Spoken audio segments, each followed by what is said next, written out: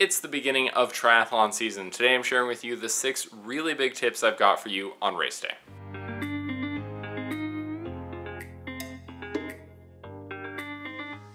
What's up everyone, Justin here. Today I want to talk to you about the 6 really big important things that I wish I had known. This is all stuff focused on race day itself and how to make it more enjoyable and successful.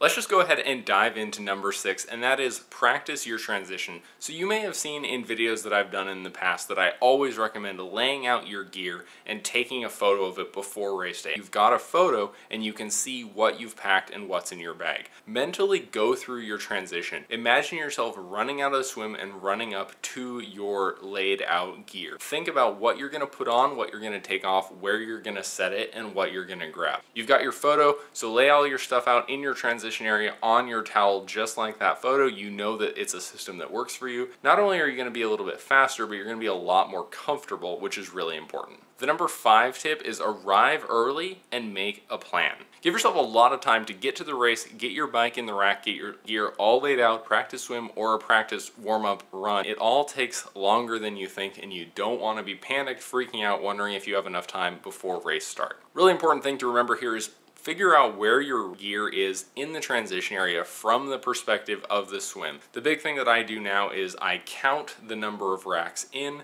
that my bike is from the perspective of coming out of the water, and then I can say, bam, I'm 6 racks in on the right, and then I can always find my gear.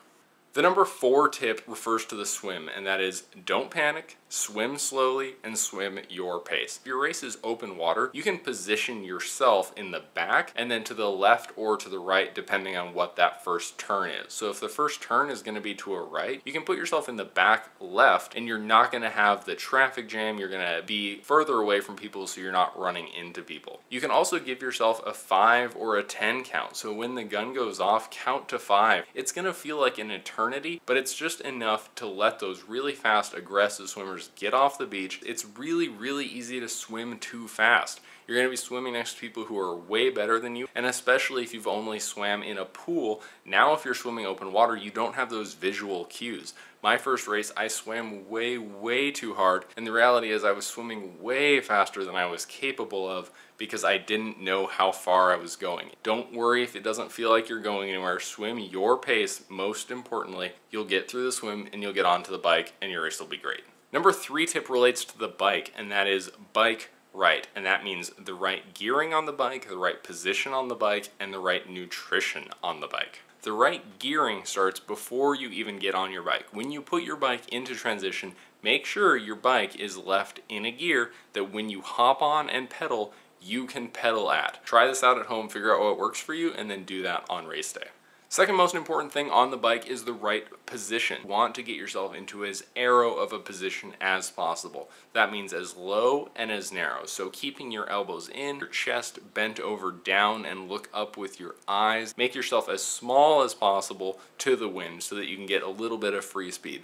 The difference between someone who's sitting right up and bent over in a super aero position can be as much as 1 or 2 miles an hour, and that really adds up. So getting as aero as possible is going to allow you to get faster without any additional fitness. And then lastly, right nutrition. So if you plan on eating during your race, the bike is almost always where you're gonna do it. You obviously can't eat during the swim. If you're doing something like a sprint, which is a 20 to 35 minute run for most people, you're not really gonna have the time for anything you intake to actually get into your system and make a difference. The bike is where you're gonna wanna do it for the majority of races, like a sprint or an Olympic. For nutrition, I really like to use Tailwind. It's a powder that mixes in my water bottle. It provides me both hydration and nutrition. I don't need to deal with gels, opening them, or anything like that. And then that's gonna hit and actually provide energy right about the time I'm beginning my run, which is where I want it. The number 2 tip is the run is going to hurt. Trust that you're moving and you will get through it. If you're watching this ahead of time, I highly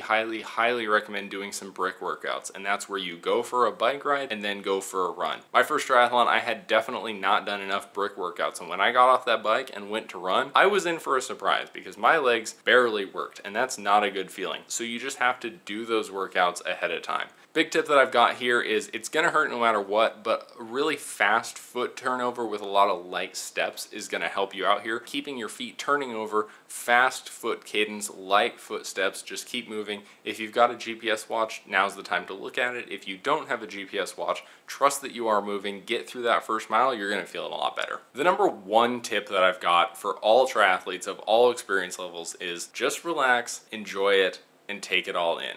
And I don't mean that just in terms of relax and enjoy yourself. I honestly think that relaxing is going to make you a better athlete. It's literally just going for a swim, which you know how to do, going for a bike, which basically everyone knows how to do, and going for a run, we can all pretty much do.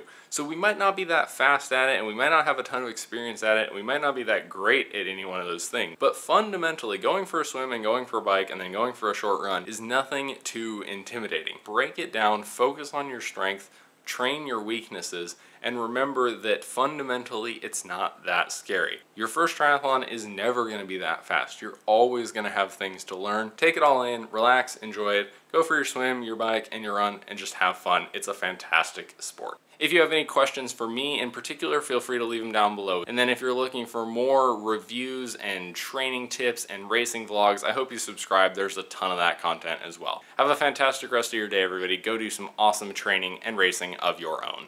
See ya.